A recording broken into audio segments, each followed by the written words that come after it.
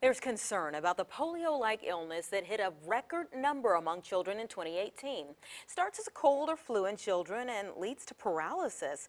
It's called acute flaccid myelitis. Yeah, one local family reached out to us with questions after their daughter ended up in the hospital, unable to speak or walk. And here's Laura Caso picks up the story from there tonight. Laura? The Evans family reached out because their daughter de Havilland was dancing one minute, unable to walk, talk, or eat the next. This all started out with a common cold. Well, here's what we found out, and it's something all parents should hear.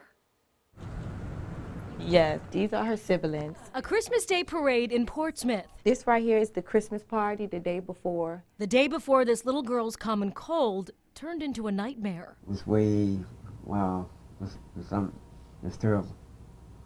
Yes, I don't wish this on no child.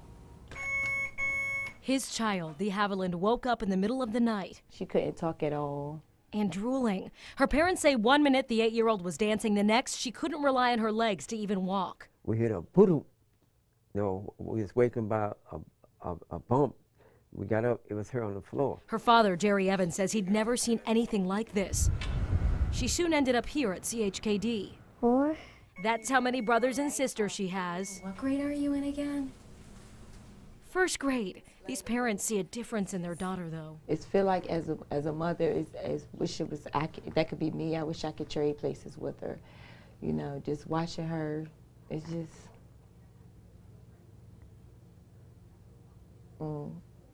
it's hurtful.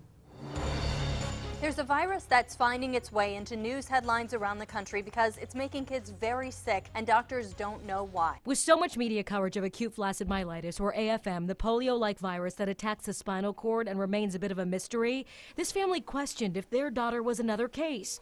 Similar symptoms: slurred speech, muscle weakness, paralysis. But doctors mentioned she could have suffered a stroke. They said the EEG showing that she only got like 25% of movement in her brain. And then a different diagnosis. They look like cotton balls and surrounding the whole entire of her brain. Acute disseminated encephalitis, when a common virus turns into an attack of the brain. We spoke with Dr. Strunz. He's treating de Havilland at CHKD. An ADEM is similar to other central nervous system demyelinating disorders. And that's a group of disorders that includes what most people would know in adults as multiple sclerosis. But it all starts with a common virus. So everyone in our community gets this viral illness, and one child in this whole region might get this disorder. We sort of know how to treat this and attack it, which is to try to attack the inflammation of the spinal cord. He says in general, ADEM is a one-time thing, but not always, like in de Havilland's case. Just taking it day by day. She's now on her 3rd stay at CHKD, and doctors want you to know if your child's virus turns into more, it's important to get to a hospital right away. You feel better? Okay. Oh, she's strong. She's stronger than me. She's strong. She's I call her my superhero.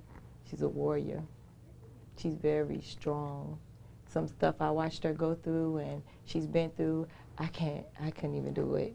Her parents devastated that something that started as a cold could lead to this. Even though it may be a cold, I would recommend that keep a close watch on them, because like once again, my daughter just had a common cold and it turned out to be something totally different.